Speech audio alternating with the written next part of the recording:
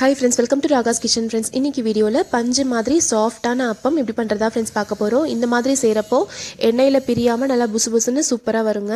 இது செய்யிறதுக்கு ஒரு பவுல்ல 1 கப் அளவுக்கு கோதுமை மாவு எடுத்துக்கலாம். இந்த அளவுக்கு வந்து கிட்டத்தட்ட ஒரு 20 ல இருந்து 25 அப்பம் கிட்ட வருங்க. 1 கப் கோதுமை மாவு அப்படினா நம்ம இது கூட வந்து 1/2 கப் அளவுக்கு வெல்லத்தை சேர்க்க போறோம். உருண்டை வெல்லத்தை பொடிச்சு வச்சிருக்கேங்க. இப்போ ஸ்டவ்ல ஒரு பாத்திரம் வச்சுக்கலாம். அதுல 1/2 கப் அளவுக்கு வெல்லத்தை சேர்த்தறலாம். இது கூட 1/2 கப் அளவுக்கு தண்ணி ஊத்திக்கலாங்க.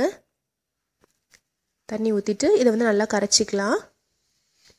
பாகு எதுவும் வர தேவையில்லைங்க. வெல்லம் நல்லா கரைஞ்சா போதும். பாருங்க இப்போ நல்லா கரைஞ்சிருச்சு. இந்த அளவுக்கு நல்லா கரைஞ்சு வந்தா போதும். இப்போ நம்ம ஸ்டவ் ஆஃப் பண்ணிரலாம். ஸ்டவ் ஆஃப் பண்ணிட்டு வெல்ல தண்ணியை நல்லா வடிகட்டிட்டு கோதுமை மாவோட சேர்த்தறலாம். நீங்க வெல்லத்துக்கு பதிலா சர்க்கரை தான் பிடிக்கும் அப்படினா நீங்க சர்க்கரை கூட இதே அளவுல சேர்த்தா சரியா இருக்குங்க. இப்போ வடிகட்டி சேர்த்தாச்சு. இத நல்லா வந்து கலந்து விட்டுறலாம். இப்போ இது கூட நம்ம வந்து தண்ணி சேர்க்க போறோம். நான் 1/2 கப் அளவுக்கு தண்ணி சேர்த்துக்கிறேங்க. நம்ம ஏற்கனவே 1 கப் கோதுமை மாவுக்கு வெல்லத்துல ஒரு 1/2 கப் அளவுக்கு தண்ணி சேர்த்திருக்கோம். அப்புறமா ஒரு 1/2 கப் அளவுக்கு நான் தண்ணி இப்போ ஊத்திருக்கேன். சேர்த்துட்டு நல்லா கலந்து விட்டுக்கோங்க. இது இன்னும் நல்லா கெட்டியா இருக்கு. நான் கொஞ்சமா வந்து தண்ணி இது கூட சேர்த்துக்கிறேன். கொஞ்சமா தண்ணி சேர்த்துட்டு நல்லா வந்து கலந்து விட்டுக்கலாங்க. இந்த மாவு கரைக்கிறது ரொம்ப ரொம்ப முக்கியமான ஒரு விஷயங்க. ரொம்ப தண்ணியா கரைச்சிட கூடாது. அப்புறம் அப்ப நல்லா வராது. கட்டி இல்லாம நல்லா வந்து கலந்து விட்டுக்கோங்க. இப்போ இது கூட கொஞ்சமா ஏலக்காய் தூள் சேர்த்தறலாம். சேர்த்துட்டு நல்லா கலந்து விட்டுருங்க. மாவுடைய கன்சிஸ்டன்சி பாருங்க எவ்வளோ திக்கா இருக்குன்னு. இட்லி மாவுலாம் இருக்கும் பாத்தீங்களா, அந்த மாதிரி நல்லா திக்கா இருக்கணும். இப்போ இது வந்து ஒரு 10 நிமிஷம் இப்படியே மூடி வச்சிரலாங்க. ஒரு 10 நிமிஷம் கழிச்சு இப்போ இதை எடுக்கலாம். இதில் ஒரு சிட்டிகை அளவுக்கு சோடா உப்பு சேர்த்துக்கலாங்க. சமையல் சோடா. இது வந்து நீங்க விருப்பப்பட்டா சேர்த்துக்கலாம். சேர்த்துட்டு நல்லா கலந்து விட்டுறலாம். இப்போ ஸ்டவ்ல ஒரு பேன் வச்சிருக்கேங்க. அதில் எண்ணெய் ஊற்றி நல்லா சூடு பண்ணி வச்சிருக்கோம். ஒரு துளி அளவுக்கு மாவு விட்டீங்க அப்படின்னா அது அப்படியே மேலே எழும்பி வரணும். இந்த அளவுக்கு இருந்தால் சரியா இருக்கும். இப்போ ஸ்டவ் வந்துட்டு மிதமான தீயில குறைச்சி வச்சிருங்க. குறைச்சி வச்சுட்டு நம்ம சட்னி கரண்டி இருக்கு பார்த்தீங்களா, அதில் ஒரு பாதி கரண்டி அளவுக்கு மாவு எடுத்து இந்த மாதிரி ஒரே இடத்துல இப்படி ஊற்றுங்க.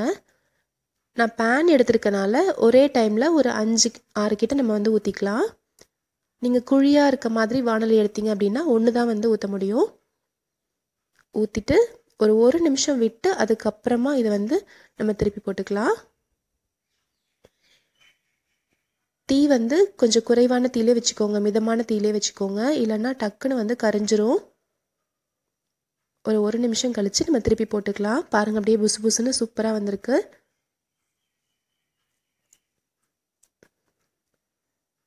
இப்போ எல்லா சைடும் நல்லா கோல்டன் ப்ரௌன் கலர் வந்ததும் நம்ம இதை எடுத்துடலாங்க.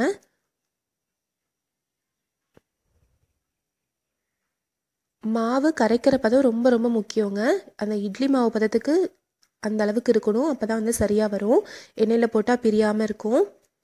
அதே மாதிரி எண்ணெய் நல்லா சூடாக இருக்கப்போ நீங்கள் வந்து தீயை குறைச்சிட்டு அதுக்கப்புறமா இப்படி வந்து ஊற்றணுங்க. இப்போ நம்ம நல்லா வெந்துருச்சு. நம்ம எடுத்துடலாம். பாருங்கள், சட்னி கரண்டி அளவுக்கு இருக்க கரண்டி எடுத்துக்கோங்க. அதில் ஒரு பாதி கரண்டி எடுத்து ஒரே இடத்துல இந்த மாதிரி ஊற்றுங்க.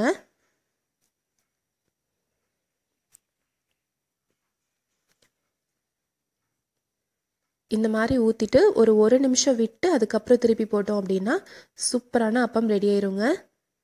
டக்குன்னு ரொம்ப ஈஸியாக பண்ணிடலாம். கண்டிப்பாக நீங்கள் ட்ரை பண்ணி பாருங்கள். ரொம்ப டேஸ்ட்டாகவும் இருக்கும். நல்லா சாஃப்டாகவும் இருக்கும். ஒரு கோல்டன் ப்ரௌன் கலர் வந்ததும் நம்ம எண்ணெயிலேருந்து எடுத்துடலாம்.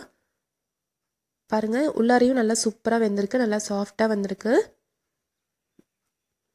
சுவையான பஞ்சு மாதிரி சாஃப்டான அப்பம் ரெடி ஆயிடுச்சுங்க. நீங்கள் ட்ரை பண்ணி பார்த்துட்டு எப்படி வந்துச்சுன்றதை கண்டிப்பாக சொல்லுங்கள். இந்த ரெசிபி உங்களுக்கு பிடிச்சிருக்கும்னு நினைக்கிறேன் ஃப்ரெண்ட்ஸ். பிடிச்சிருந்துச்சுன்னா நம்ம சேனல் ராகாஸ் கிச்சனில் ஒரு லைக் கொடுங்க. ஃப்ரெண்ட்ஸ் கூட ஷேர் பண்ணிக்கோங்க. சப்ஸ்கிரைப் பண்ணி வச்சுக்கோங்க. தேங்க்யூ.